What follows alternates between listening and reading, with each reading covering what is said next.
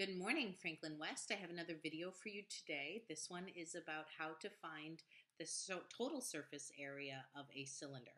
And so I have a can of soup today to represent the shape of the cylinder. The cylinder has three parts that we really need to be aware of to calculate the areas. So that is the top, which is a circle, the bottom, which is also a circle of the same size. These two circles are the same size. And then the sides of the cylinder, which it takes a visualization to imagine what would it look like if you opened up the cylinder and laid it flat. And so the label comes pretty close to representing the total size of the can. So we're going to use the label as if that was the cylinder unraveled. And notice the shape that it makes. If you unravel the sides of a cylinder, you will create a rectangle. And so this is the third piece that we need to find the area of. This one you're probably most familiar with.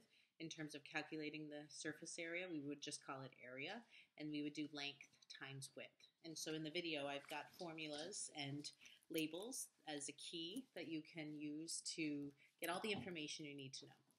Now, maybe I should unravel that one more time.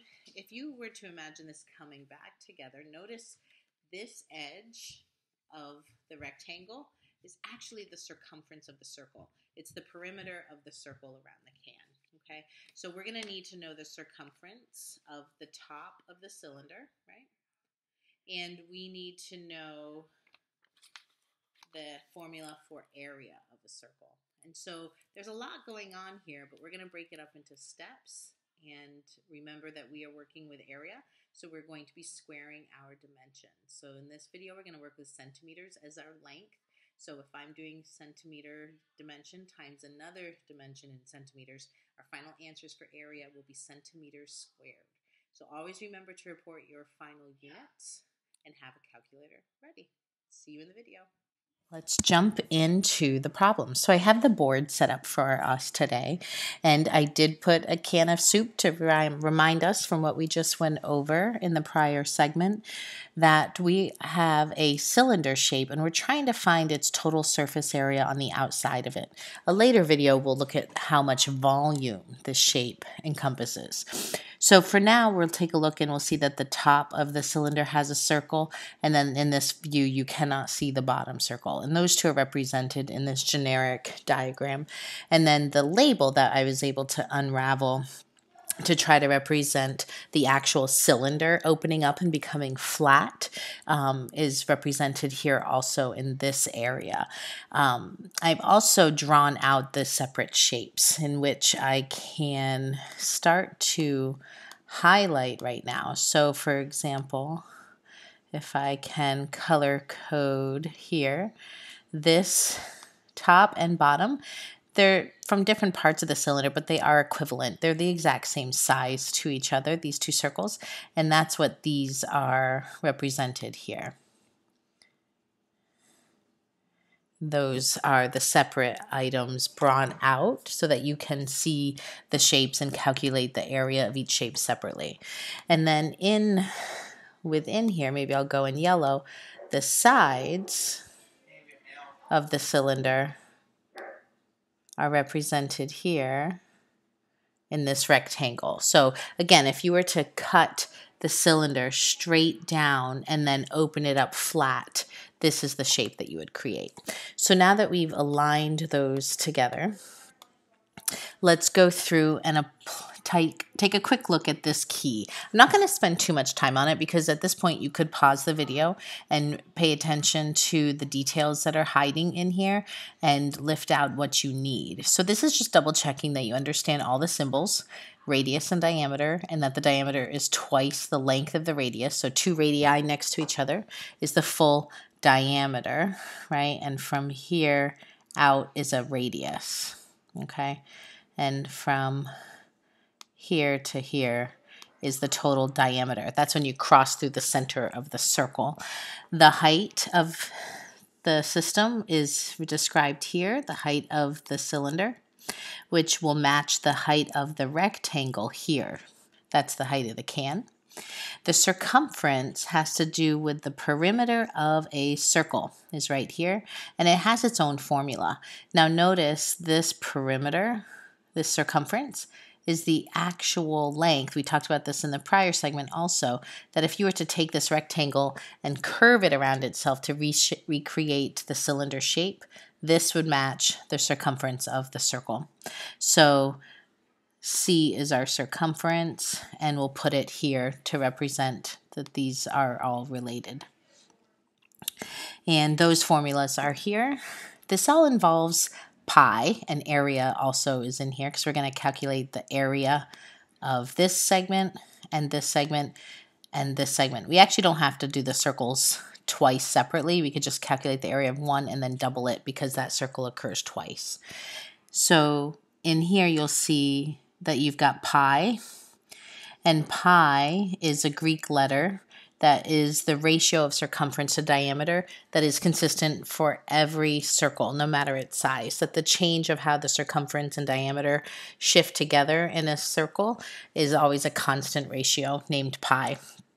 That in the calculators is an irrational number. It goes on forever and ever and ever without any repeating. And yet in our calculation, we might just call it 3.14, or better yet, in your calculator, you'll find the pi button. And at that moment, I'm going to do a better pi. At that moment, you will hit the pi button next to your number, and it will calculate it for you using as most accurate representation of the value of pi.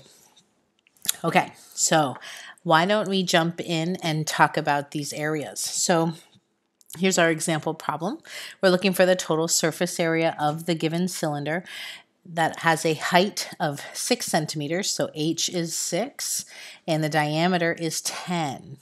Well, if we are working an area is about radius, not diameter. So that's why it's helpful to understand the relationship of radius to diameter, and that radius is half of the diameter. So it might be good to make a note here that h is 6, that d is 10 if you wanted to use the circumference formula that has diameter in there, and that r is half of the diameter, which is 5. Okay, so notice though that what I've created here won't be, it'll be look more like a tuna can.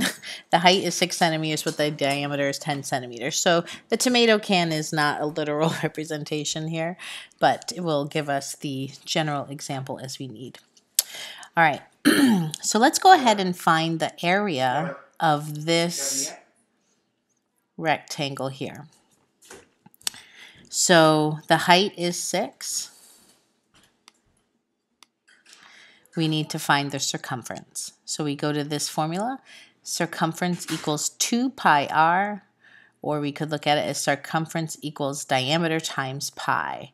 So in this case, that'll be the diameter, which is 10, with the pi symbol. I'm going to be more inclined just to leave the pi symbol throughout all my work, and then only at the end plug it into the calculator. That way I'm not having to deal with really long numbers that I am forced to round, and repeated rounding in our work will always distort our answer. So we want to try to round only at the end. So the formula for area is length times width. That's a formula I realize I did not include in the blue key, but I'll put it here now. So area is length times width. So this rectangle here is 6 times 10 pi, which is equal to 60 pi. So we are a third of the way done, because we've got these two shapes now that we've got to calculate. But again, maybe we're only halfway done, because this shape here, we only have to calculate one time and then double it. So the area of this shape here, this circle, is pi r squared. So this time we do need the radius rather than the diameter, and that is r is 5. I'm just going to pop into a different color real quick so that you can see where I'm writing. So the area of a circle is going to be the radius, which in this case is 5. And it will be 5 squared times pi, for pi r squared, which will get us 25 pi. This occurs twice. So if this area is also 25 pi, then we can just combine those together. We could just double the 25. So from up above, we have a total of 50 pi, and for the sides of the cylinder, we have 60 pi. So sliding again into another color, 50 pi plus 60 pi will get us 110 pi. And this is the moment where I would say, let's pop that into a calculator. And so if your calculator is handy, this might be a good time to find the pi button. A scientific calculator, something more than a grocery store calculator, will have this button. So you can type in 110. And then for me, on my TI 83, I just hit second pi, or second caret. It's a hidden up above icon in there. And so I literally just type in 110 pi. So my calculator input looks like that. My calculator knows that because I didn't put a math symbol here and these two are next to each other, that they're multiplying. But you could put in a multiplication symbol here if you wanted. And what we get as an outcome from the calculator is 345.58. I'm rounding. It actually goes on forever because of the irrationality of pi. And then this is our final numerical answer. Now, all along the way, we had units, 6 centimeters, 5 centimeters, 10 centimeters, and so on. So that when we did 6 centimeters times 10 centimeter pi, that actually gave us 60 pi centimeter squared. Quite a lot of notation here, and that's true up here. Centimeters squared, 25 pi centimeters squared. So we can actually add up all those centimeter squareds for our total area. And that is how you calculate the surface area. There is a formula that goes with this, and I will type it right above the purple box.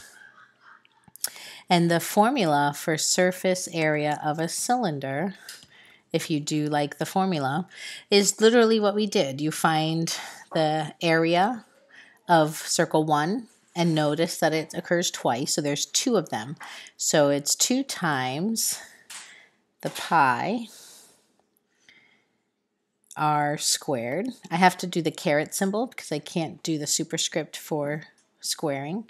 And I'm going to add to that one rectangle that has a height, but the length is a circumference measurement. So it's going to be 2 pi r h, because 2 pi r is the circumference, and then the h is the height. And that is the total formula of your cylinder. So you can really work this in either way. You can memorize the formula and understand its parts, or you can break out the cylinder into its parts and just total up all 3 areas as they come. Well, I hope you found that video to be helpful for what you needed. Never hesitate to reach out to let me know how you're doing and what topics you would like to see next. And as always, do your best, get your work done. You're all wonderful people. Have a great day.